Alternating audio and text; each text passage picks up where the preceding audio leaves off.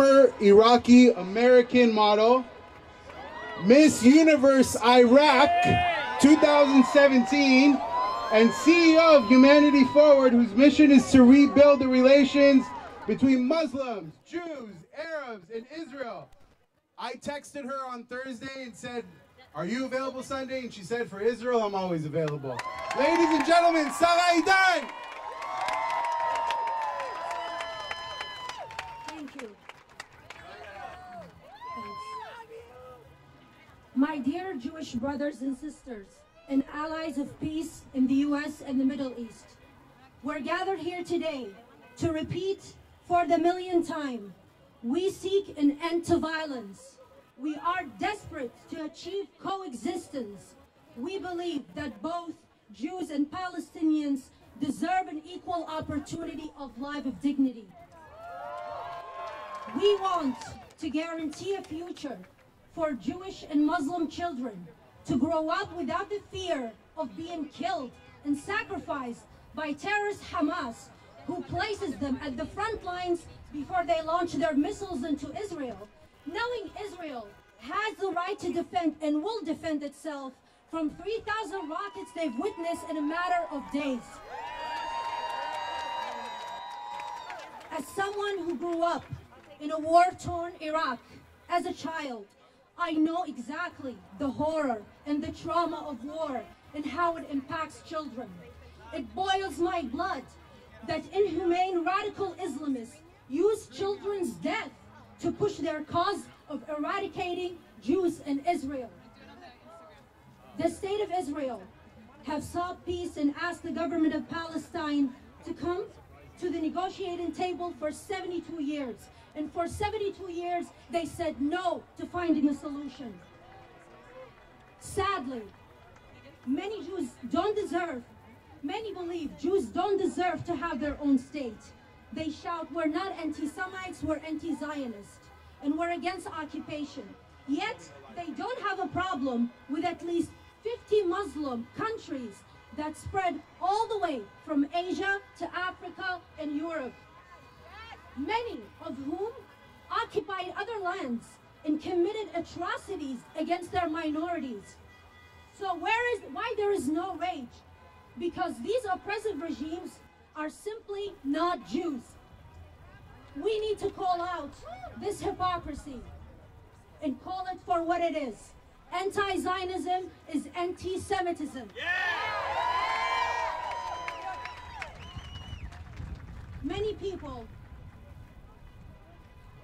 people ask me, why do I, an Iraqi American who's Muslim, keep fighting for the Jewish rights? Let's put aside the fact that my family and I were forced to leave Iraq for just taking a selfie with Miss Israel. Let's put aside the fact that I get daily death threats from people on social media demanding me to stop speaking against anti-Semitism. Tell me, how come for 19 years of my life living in Iraq, I did not meet a single Iraqi Jew until I was 24 right here in Los Angeles? What does that tell you? They don't even teach us in Iraq.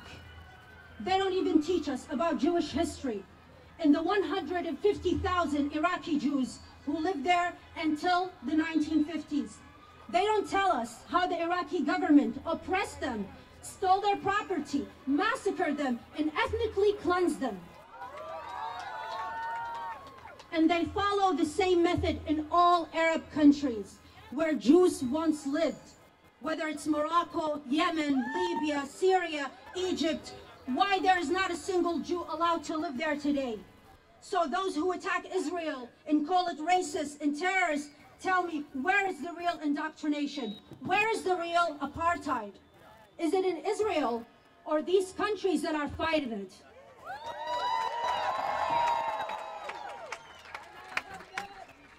The hate crimes that Jews suffered in the past weeks across Europe, Britain, Canada, and in the US are proof this war is on Jews, not just on Israel.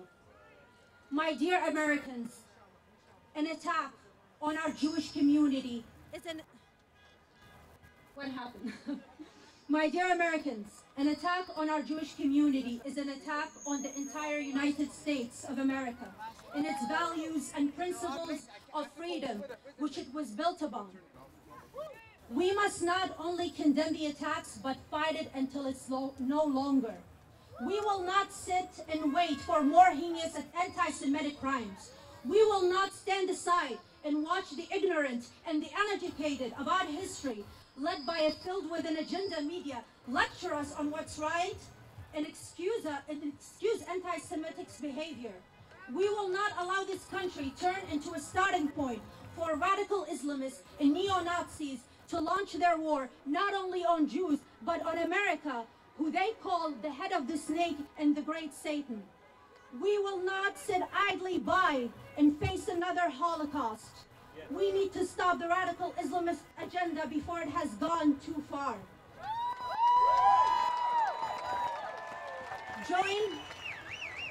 Join these amazing 15 movements who put together this rally today and ask them what you can do and how you can help.